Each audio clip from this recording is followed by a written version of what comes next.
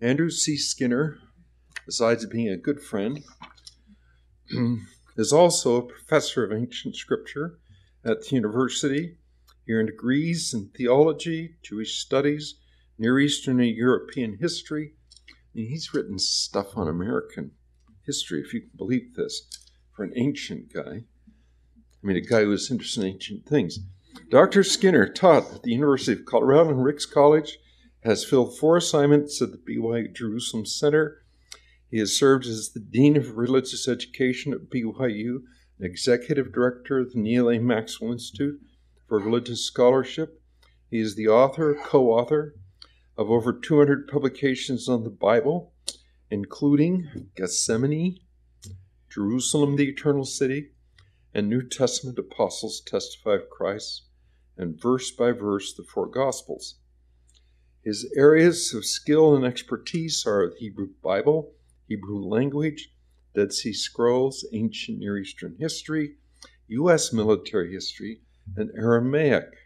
I have some questions about Aramaic for you. His New Testament commentary publication will be the Book of Acts, co-authored with John Welch.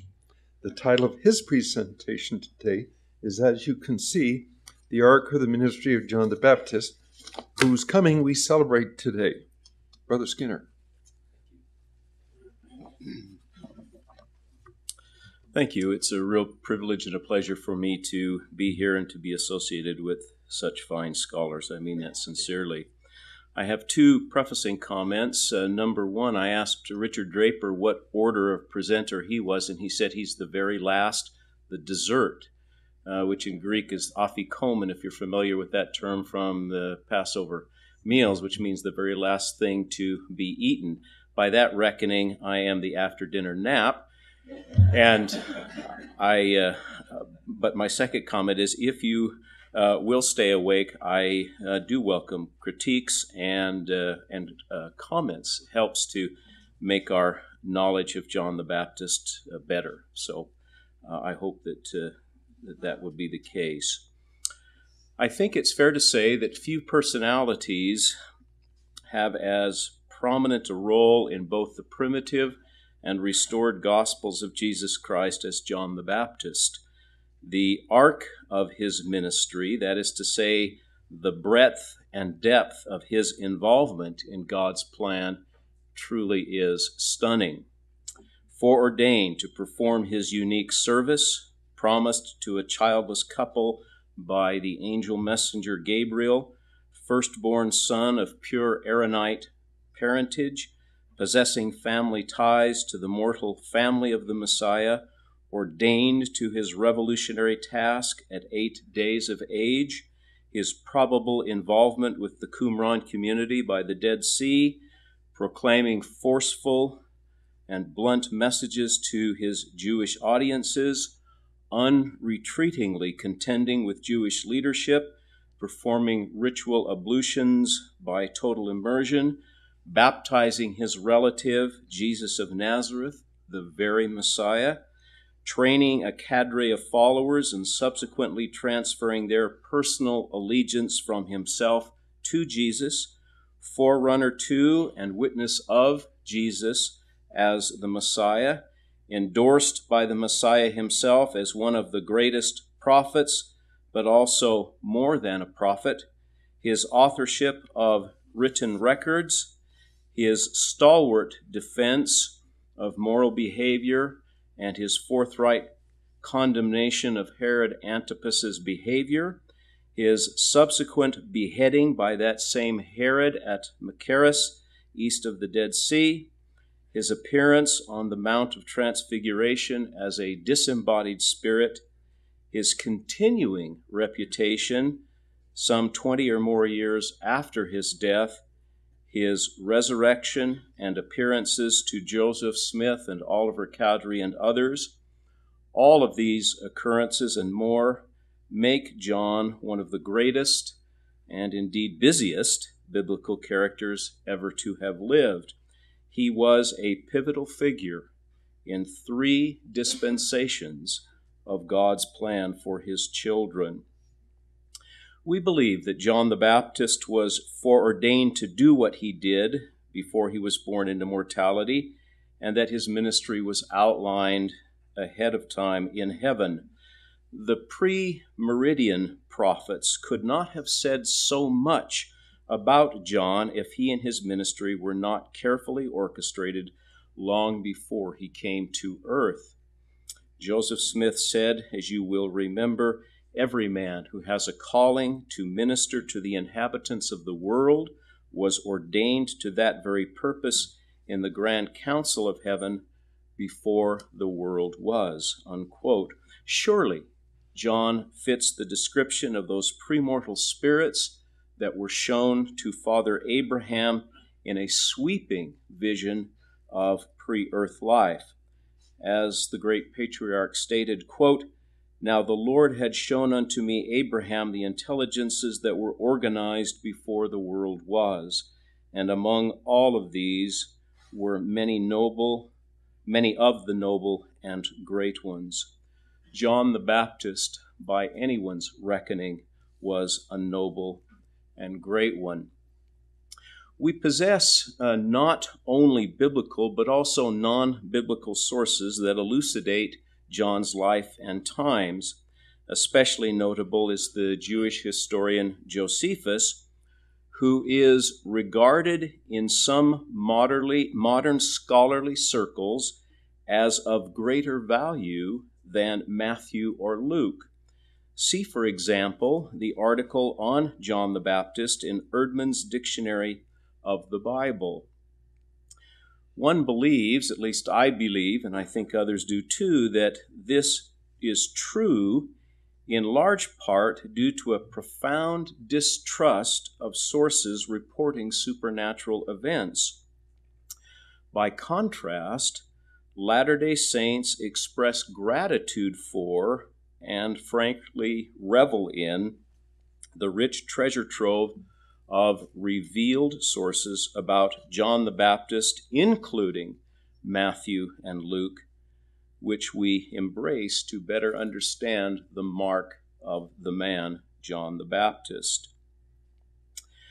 Ancient predecessors who prophesied of John or his ministry include Isaiah, Lehi, Nephi, and Gabriel or Noah. In addition, we gain valuable insights about John's life from some of his latter-day successors, including Joseph Smith and Brigham Young.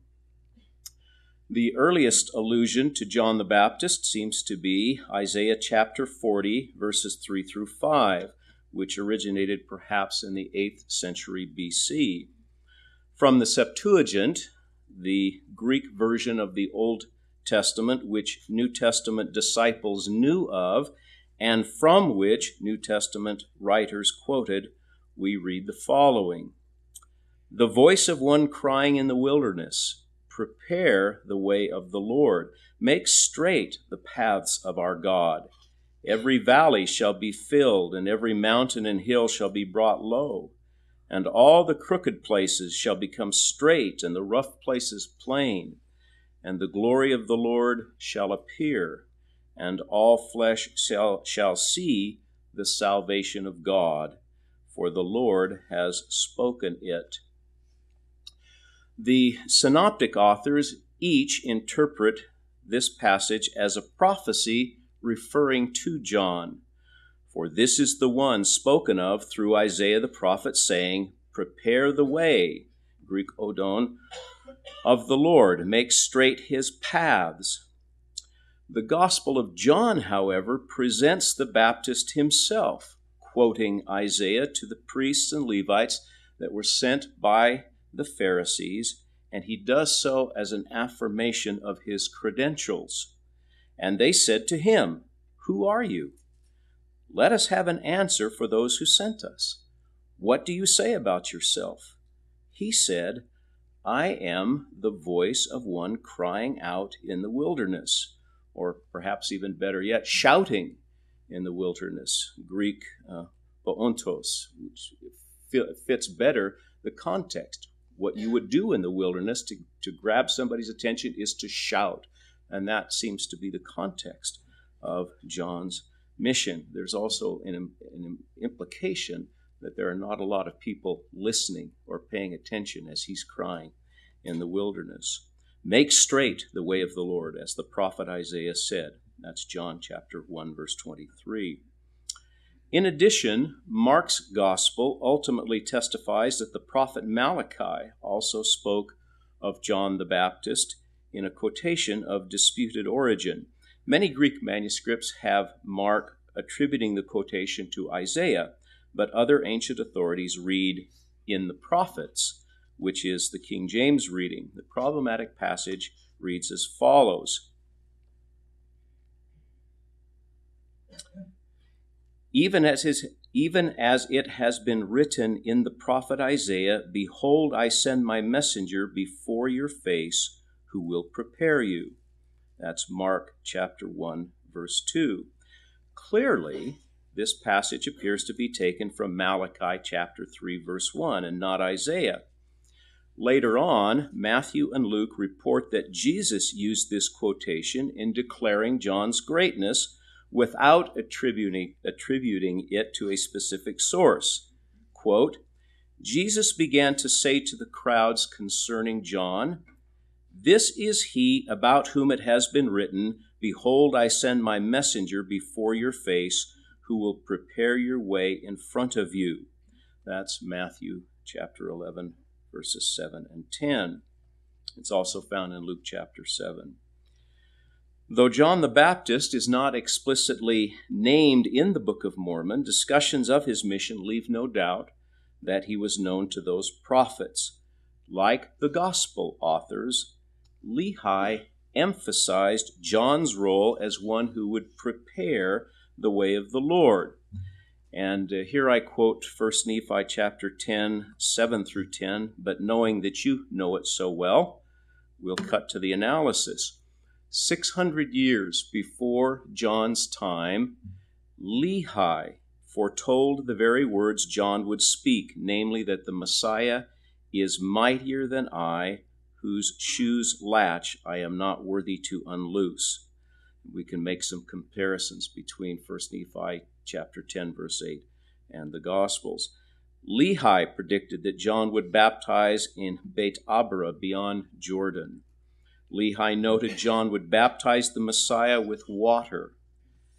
And finally, Lehi said that after John had baptized the Messiah, he would, quote, behold and bear record that he had baptized the Lamb of God. And we can compare 1 Nephi 10:10 with John chapter 1, verses 29 through 36. Lehi's son Nephi saw a vision similar to his father's and clearly understood John's preparatory role, particularly his act of baptizing the Messiah. But apparently, unlike his father, he also viewed, or at least reported, that the descent of the Holy Ghost in the form of a dove was a witness. As a forerunner who would prepare the way of the Lord, making straight his paths and the rough places plain, John's prophesied actions harked back and paralleled the earlier ancient custom of kings and rulers sending forerunners ahead of their approach, ahead of the royal chariots and coaches, in order to herald their coming and clear their path of rocks and other obstacles. This practice is documented in the Old Testament in the context of a warning against the adoption of kingship by the Israelites. The prophet Samuel described the manner of the king who would come to rule over Israel. He would take their sons for his chariots to be his horsemen, and some shall run before the chariots. That's 1 Samuel 8:11. When Adonijah exalted himself and plotted to become king, quote, he prepared him chariots and horsemen and 50 men to run before him. 1 Kings 1:5. In other words, to have forerunners was a credential of royalty in the ancient world. It was a marker of kingship. And John was the forerunner of the great king. A third example, the prophet Isaiah also presents an illuminating image that coheres with his own previously described role of forerunner that was eventually applied to John. Quote, go through the gates, prepare the way of the people, cast up the highway, gather out the stones, lift up a standard for the people. Isaiah chapter 62, verse 10. Such then was John's role as a forerunner. John the Baptist's birth was heralded by the angel Gabriel, identified by Joseph Smith as the ancient patriarch Noah, and thus another Old Testament prophetic witness to John's foreordained ministry. According to the Gospel of Luke, John possessed a pure Aaronite lineage. His father, Zechariah, was a priest who, by law, had to be a descendant of Aaron, and his mother, Elizabeth, was a female descendant of Aaron. Luke chapter 1, verse 5. They are described as both being dikaioi, which in Greek is upright, righteous, just, or innocent, walking in all the commandments and ordinances, or even righteous acts, as one could translate it, of the Lord blameless. John's heritage as a son of the Mosaic law era was second to none, genealogically and spiritually. The miraculous nature of the announcement of John's conception and birth is a function of the advanced age and childlessness of his parents. Luke says that Zechariah belonged to the 8th of 24 divisions or groupings of priests. His called the division of Abijah, which is the Hebrew pronunciation, or Abia in Greek. These divisions were originally established by King David, as 1 Chronicles 24 tells us. And they allowed for weekly shifts of priests selected by lot to serve in the Jerusalem temple twice a year. The point, I think, is that because of the large number of priests and the selection process by lot, the opportunity for an individual to serve in the temple might well have been rare. And the implication is that John's selection and appearance in the temple was guided by God. Of course, Zacharias' duties included keeping the incense burning on the altar in front of the most holy place, or the small incense altar that was directly in front of the entrance to the Holy of Holies. He was to supply it with fresh incense, according to Exodus chapter 30. And so it is that at the hour of the incense offering, while a multitude of people is outside the temple, the angel Gabriel comes to Zechariah and commands him not to be afraid. The Greek word used here can be translated as terrified, out of one's wits, I suppose. And that's not a bad description of how I would react if the angel Gabriel appeared, and it seems to be so for Zechariah. And the angel Gabriel says that Zechariah's prayer was heard. Chapter 1 of Luke, verses 9 through 13. At this juncture, it is interesting to note that what the prophet Joseph Smith taught about Zacharias' entrance into the temple. He went there to wrestle with God for the blessing of a son. That was the prayer to which Gabriel referred. In the minute book of James Burgess, we read, quote, the priesthood was given to Aaron and his posterity through all generations. We can trace the lineage down to Zacharias, he being the only lawful administrator in his day. And the Jews knew it well, for they always acknowledged the priesthood. Zacharias, having no children, knew that the promise of God must fail. Consequently, he went into the temple to wrestle with God according to the order of the priesthood to obtain a promise of a son. And when the angel told him that his promise was granted, he, because of unbelief, was struck dumb. There's a similar entry in the Minute Book of William McIntyre. And it's interesting that other prophets have said, including Brigham Young, that when it comes to wrestling with God for a blessing, all of us are pretty much on the same ground. We must exert that much effort to receive the blessing that we desire. I find that very, very helpful.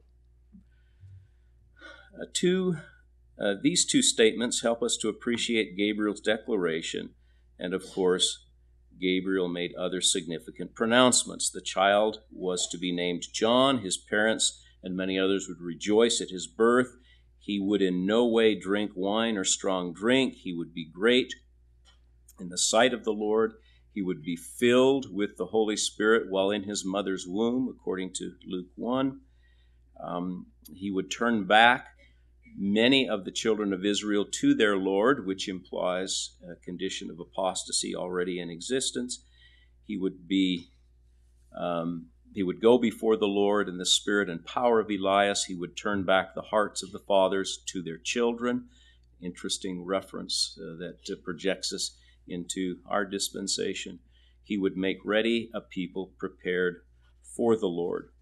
Ironically, or at least I think it's ironic, Zechariah greeted Gabriel's pronouncement with skepticism. He went into the temple to wrestle for a blessing with God. And then when he was granted the very thing that he wrestled for, he questioned it.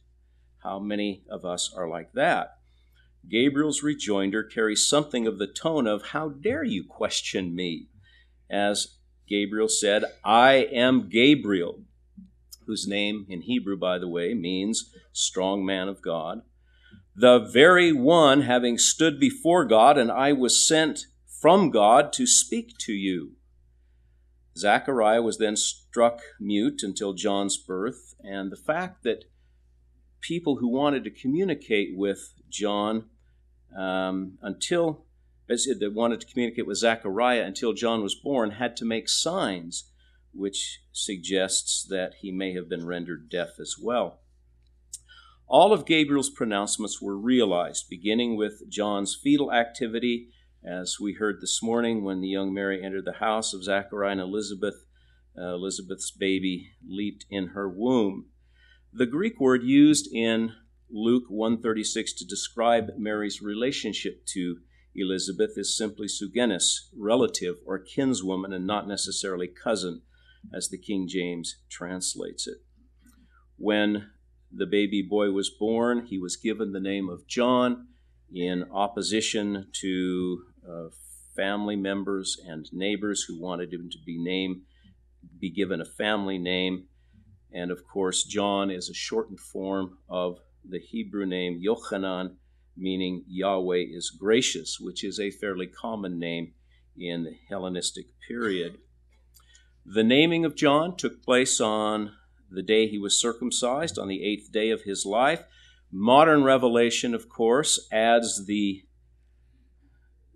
stunning, unparalleled information that on the 8th day John was also ordained by an angel of God unto this power, to overthrow the kingdom of the Jews, to make straight the way of the Lord before the face of the people, to prepare them for the coming of the Lord. Thus, John's prophetically foretold ministry was confirmed to John by an ordinance in mortality. Some have wondered, I think, if this eighth day ordination included receipt of the priesthood. The scriptural record is not clear, and there is a divergence of opinion. LDS apostle Bruce R. McConkie did not think it included the receipt of the priesthood. Quote, "In the case of John, he was ordained by an angel of God at the time he was 8 days old, not to the Aaronic priesthood, for such would come later after his baptism and other preparation. That is, at this solemn 8-day ceremony, an angel, presumably Gabriel, gave the Lord's Elias the divine commission to serve as the greatest forerunner of all ages," unquote. On the other hand, LDS Church President Joseph Fielding Smith did think that John's ordination included the bestowal of the priesthood. The reason Zacharias could not ordain John is because of the fact that John received certain keys of authority which his father Zacharias did not possess. Therefore, this special authority had to be conferred by this heavenly messenger, who was duly authorized and sent to confer it.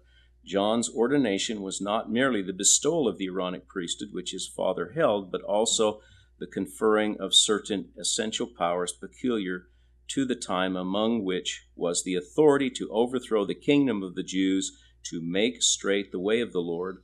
Moreover, it was to prepare the Jews and other Israelites for the coming of the Son of God. This great authority required a special ordination beyond the delegated power that had been given to Zacharias or any other priest who went before him. So the angel of the Lord was sent to John in his childhood to confer it, unquote.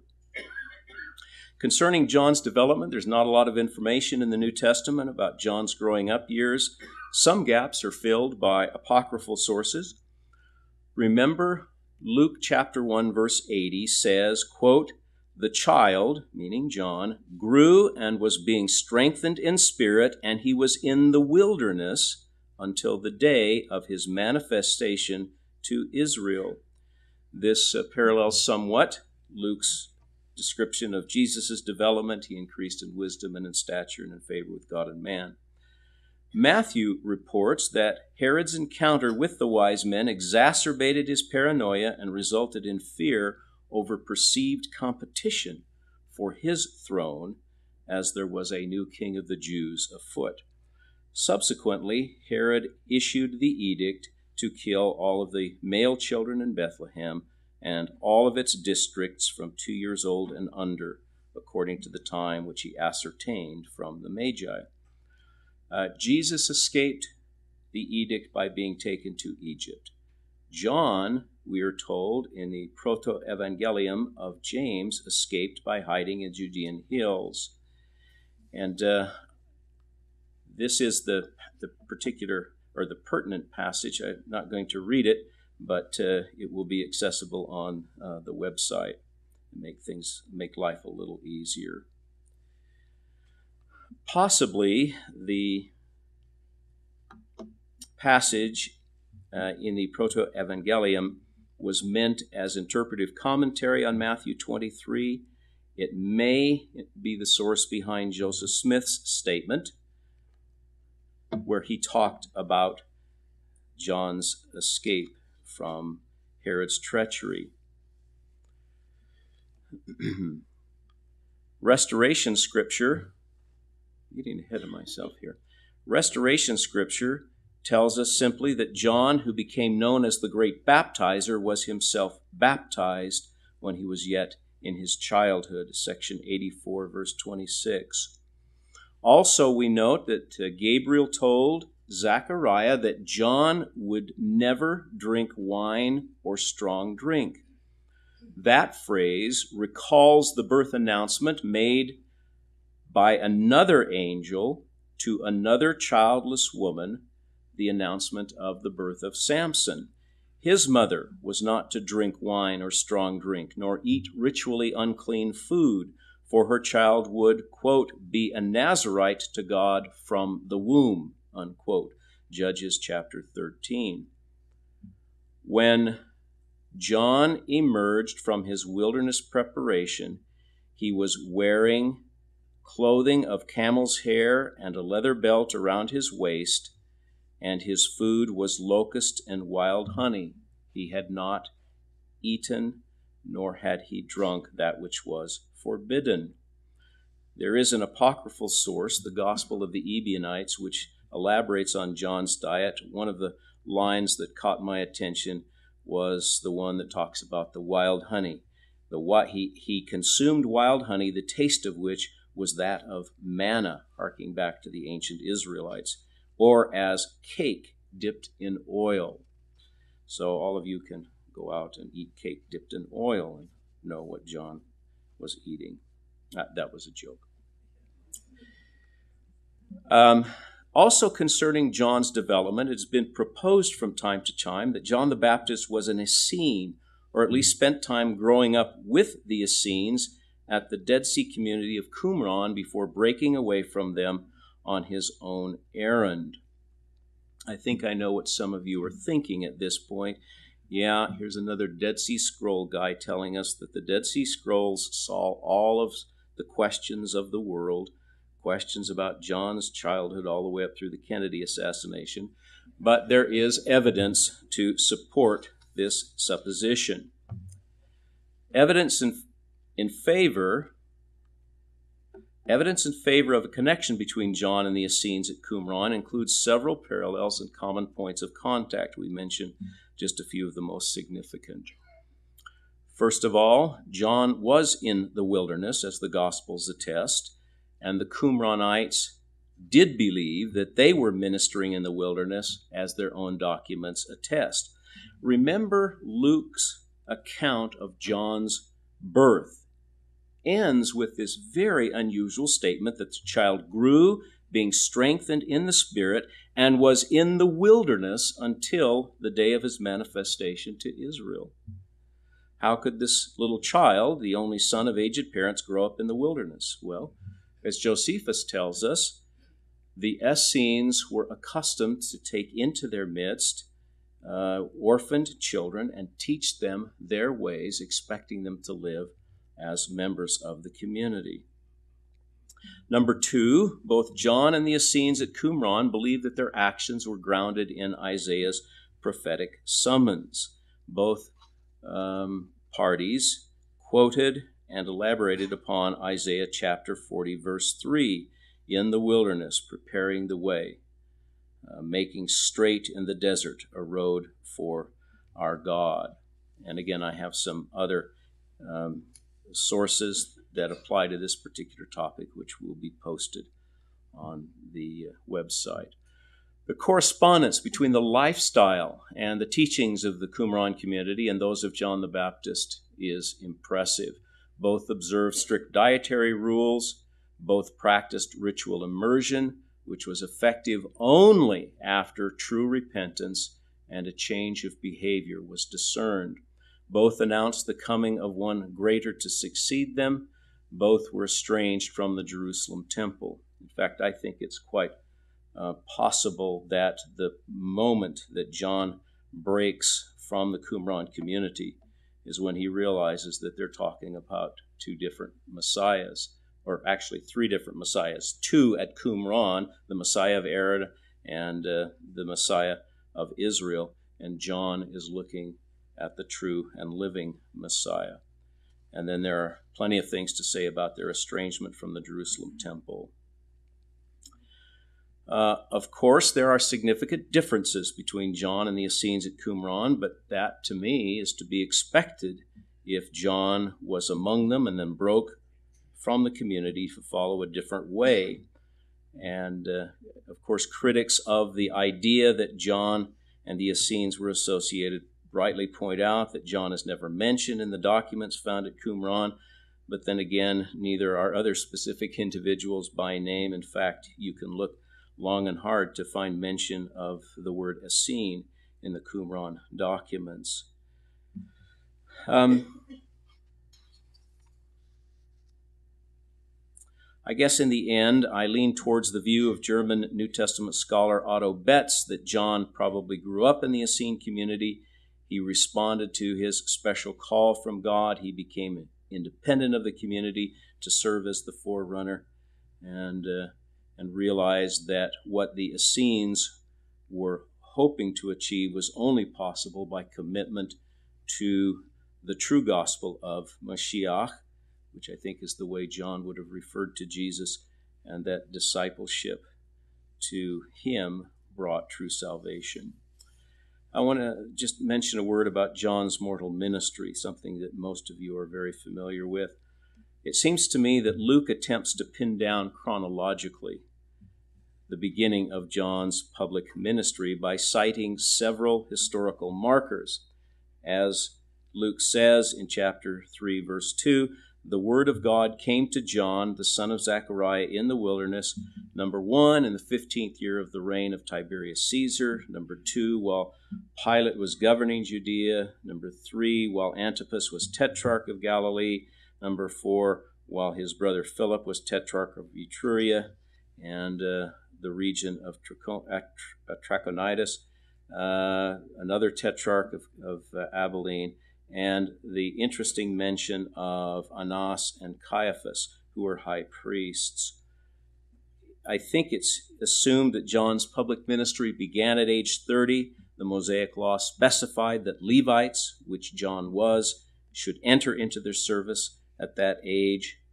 But I think the important point that I would emphasize this afternoon is that, generally speaking, before John baptized Jesus, he acted as a forerunner. After John baptized the Messiah, he acted in the role of a witness. The Synoptic Gospels seem to emphasize his work as a forerunner. The Gospel of John seems to emphasize his activity as a witness. And the Joseph Smith translation allows readers to see these distinctions more clearly, more discernibly than the Greek text.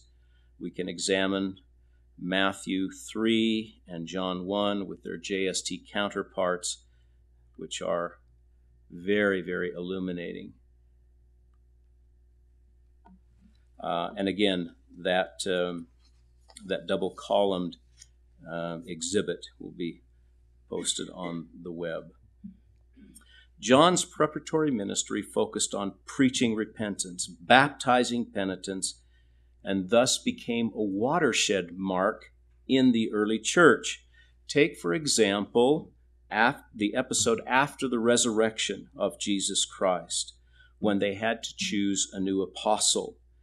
And Peter reminds the assembled group of the criteria that the candidate must possess. Quote, "So one of the men who have accompanied us during all the time that the Lord Jesus went in and out among us, beginning from the baptism of John until the day when he was taken up from us, one of these must become a witness with us to his resurrection." The baptism that John performed was very, very important, continued to be so as a marker. Also during his ministry, a point that I would like to emphasize, it seems to me we see John as one who is totally, we see John as one who was totally devoid of pride. Before John baptized Jesus, he was fearless in his denunciation of the self-righteous, errant ways of the Jewish leaders of society, without any self-serving purpose. His single-minded objective was to prepare the Jewish people for the true Messiah, as Matthew records. Then the people of Jerusalem and all Judea went out to him, and all the region around Jordan, and they were baptized by him in the river Jordan, confessing their sins. But seeing many of the Pharisees and Sadducees coming to his baptism, he said to them, "Children of vipers, who warned you to flee from the coming wrath? Therefore produce fruit worthy of repentance. Do not presume to say within yourselves, 'We have Abraham as our father.' For I say to you, God is able from these stones to raise up children to Abraham. Even now the axe is at the root of the trees. Every tree, therefore, not producing good fruit is cut down and thrown into the fire. I baptize you with water to repentance, but one coming after me is stronger than me. I am not worthy to remove his sandals. He will baptize you with the Holy Spirit and fire." During John's public ministry, John gathered to himself a group of personal disciples or followers, a task we would naturally associate with his role as forerunner or preparer. He prepared disciples who would then become disciples of the Lord Jesus. After John baptized Jesus, he continues to baptize others, but his efforts now switch to helping his followers transfer their allegiance to Jesus. And again, demonstrating complete absence of self-serving purposes. Here is John's testimony, a powerful, powerful witness. This is John 3:32-35. John was also baptizing in Anon near Salim because water was abundant there, and people kept coming and were being baptized. John, of course, had not yet been thrown into prison. Now, a discussion about purification arose between John's disciples and a Jew. They came to John and said, "Rabbi, he who was with you beyond the Jordan, to whom you testified, here he is baptizing, and all men are coming to him."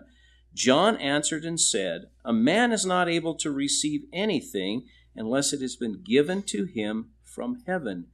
You yourselves are my witnesses that I said, I am not the Christ, but I have been sent before that one." So that's one of John the Baptist's favorite phrases to refer to the Messiah, that one. "I am not that Christ. I've been sent before that one. He who has the bride is the bridegroom, but the friend of the bridegroom who stands and hears him rejoices greatly at the bridegroom's voice. For this reason, my joy has been fulfilled. It is necessary for that one to increase, but for me to decrease." I think that this is not just a demonstration of John's humility, nor his attempt to refocus allegiance of his own disciples to the Messiah. It is also an articulation of profound doctrine.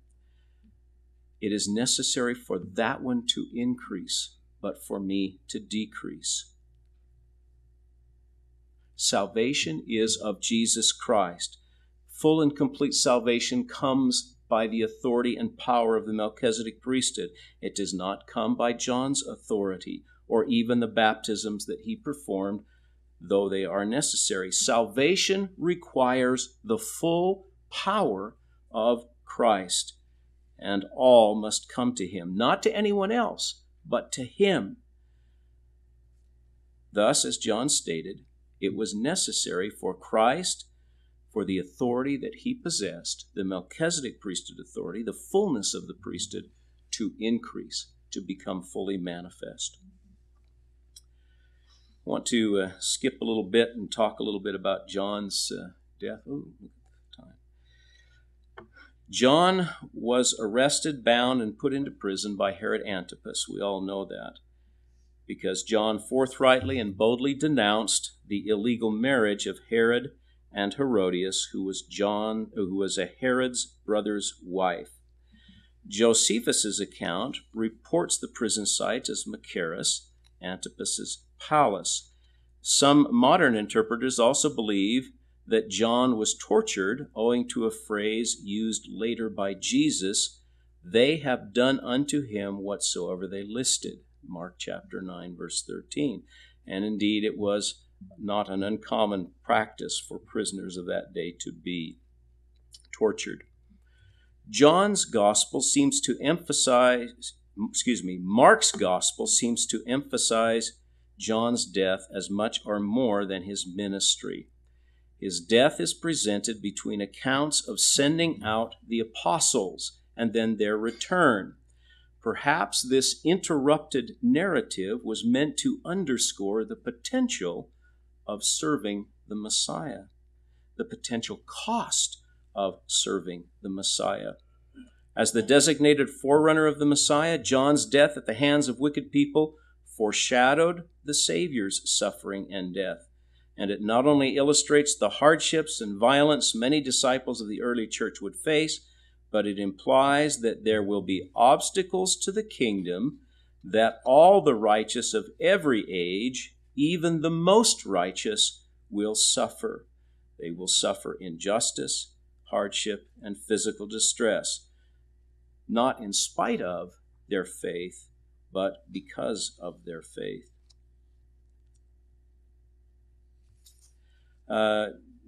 Josephus's comments about the death of John, particularly as they are related to the Gospel of Mark, are worthy of our attention. We simply don't have the time, but I refer you to Antiquities of the Jews, 18, paragraphs 116 to 119. Again, be able to find those on our website. Let me talk in preparation for conclusion about John's ministry after his death. John's reputation did not die out after his death. The Acts of the Apostles describe a couple of instances. One of them was the example of Apollos, who was described as an eloquent disciple and scholar of the Scriptures, but who was acquainted only with the baptism of John. Therefore, he was taught more accurately the way of the gospel of Jesus Christ. And then, some 20 years after John's death, the Apostle Paul found some disciples at Ephesus who had not received the Holy Ghost, but had received only the baptism of John and therefore had to be rebaptized in the name of Jesus Christ. From a 3rd, 4th century text called the Pseudo-Clementine Recognitions, we learn that John's disciples began claiming that their master was even greater than Jesus of Nazareth and was the true Messiah. All of this is to say that John's towering reputation lived long after him.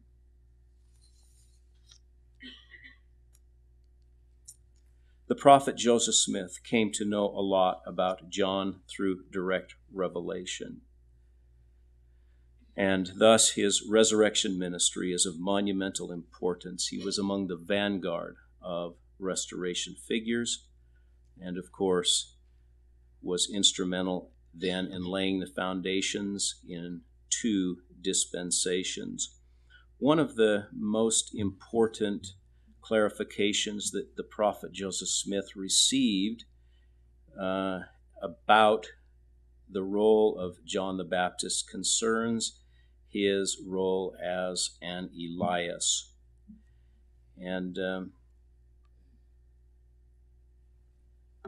as we know from a careful study of the Joseph Smith translation of the Bible and sections of the Doctrine and Covenants, like section 27 and others, we come to appreciate that Elias can be anyone sent from God in the spirit and power of an Elias.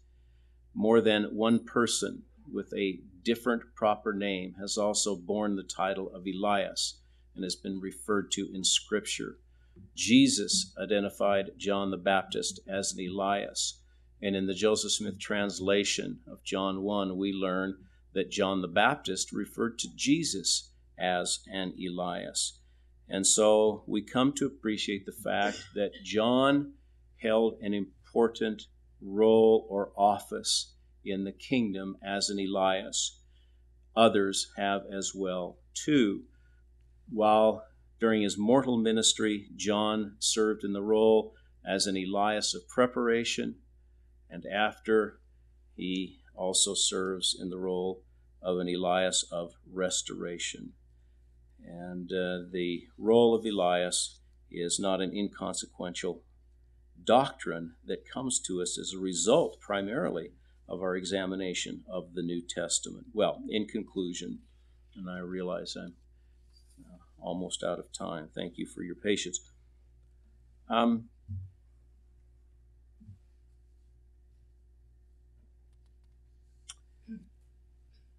To emphasize that John was one of the greatest prophets who ever lived, I think we may turn to a quotation from the prophet Joseph Smith, who commented on Matthew chapter 11, verses 7 through 11. As John was imprisoned and sent 2 of his disciples to Jesus to find out for themselves that Jesus was the Messiah, Jesus turned to the crowds and taught them about John. Quote, "What did you go out into the wilderness to look at? A reed shaken by the wind? What then did you go out to see? Someone dressed in soft robes? Look, those who wear soft robes are in royal palaces. What then did you go out to see? A prophet? Yes, I tell you, and more than a prophet. This is the one about whom it is written, 'See, I am sending my messenger ahead of you, who will prepare your way before you.' Truly, I tell you, among those born of women, no one has arisen greater than John the Baptist, yet the least in the kingdom of heaven is greater than he." Of that passage, the prophet Joseph Smith taught.